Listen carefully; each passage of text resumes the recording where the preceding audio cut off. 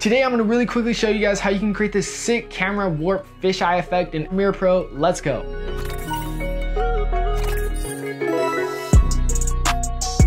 What's up guys, my name is Devinhuynh. Welcome to 11% Tutorials. Today, as I mentioned, I'm gonna teach you guys how you can create this sick fisheye effect. Now this effect really isn't an effect and it's more of a look, and it's usually recreated with a real fisheye lens, which is also just known as an 8 to 10 millimeter lens. Now depending what you're shooting on, fisheye lenses can be expensive for like real DSLR cameras, but I also recommend that you check out like Amazon, and they have a bunch of really low cost fisheye lens, which you can check out in the link in the description. But I do really recommend you getting a real authentic fisheye lens at one point. It's just really cool to have in your arsenal of gear. It's a great way to create some dope effects and different looks. But if you've already shot your video project, don't worry, you can create it virtually using Premiere Pro really quickly. So let's go hop right into the tutorial. All right guys, so now that we're inside of Premiere Pro, the first thing that we're going to do is we're come here to our effects, and we're going to search for the lens distortion effect, which is under the distort effect. And then I'm just going to simply apply this to our video. We are going to increase the curvature to about 100. Very important, we are going to nest it. I have my nesting key set to N, or you can just right click it and then you're just going to hit the nest icon.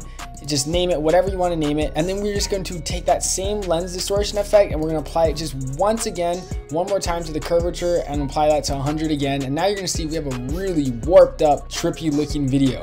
We're going to increase the scale all the way to like 150, 160-ish, whatever scale to your video fits the entire frame of the scale. And now what you're going to do is we're going to use this fisheye overlay effect that I actually created myself, which I've linked below in the description. Now this is better, I'm serious, this is better than any other masking, any other video tutorial you're gonna find out there on YouTube, because I made it special to like actually match like the RGB edges of the fisheye lens effect. I don't know, it's cool. Mine's is better, so definitely just, it's free. Just check the link in the description. You can just go download it, and voila, there you have it, a dope looking fisheye lens effect. There's just so many layers that you can apply to this. Of course, I always like to add a film scratch effect sometimes depending on the video, which I have right here. You could just literally search up film scratch layer on Google and you will find this. It's really easy. If you set this opacity to just a very low value, like 36%, you have a dope looking fisheye lens effect. And one last thing I do to spice up this video is add some camera shake. So I'm just going to select all these layers and nest them all together once again. And then I'm just going to go ahead and apply some of our custom 11%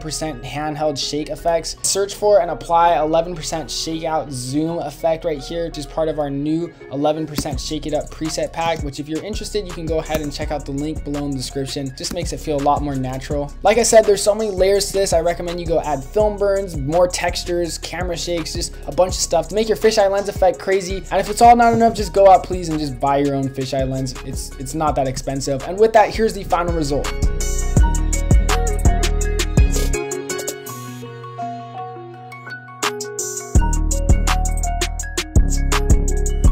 If you guys made it to the end of the video, I just want to say thank you again so much for watching. Really, if you found any value or help from this video, please, if you could really just smash the like button, hit subscribe for me. It's free. All this content is free, so really it means so much to me in this channel. Definitely make sure to check out the link in the description, 11%.net, if you're looking to spice up your music video game by adding that artificial camera movement or any 3D chrome assets. We just dropped those packs. They're really insane and they really just help me edit a lot faster, so I definitely recommend you check it out. And also, yeah, if you're looking to join our Discord community, it's really fun there. We're giving away a bunch of prizes all the time, so definitely make sure to check out the link in the description. Once again, I just want to say thank you guys so much for watching. I really appreciate it, and I'll see you guys in the next video. Peace.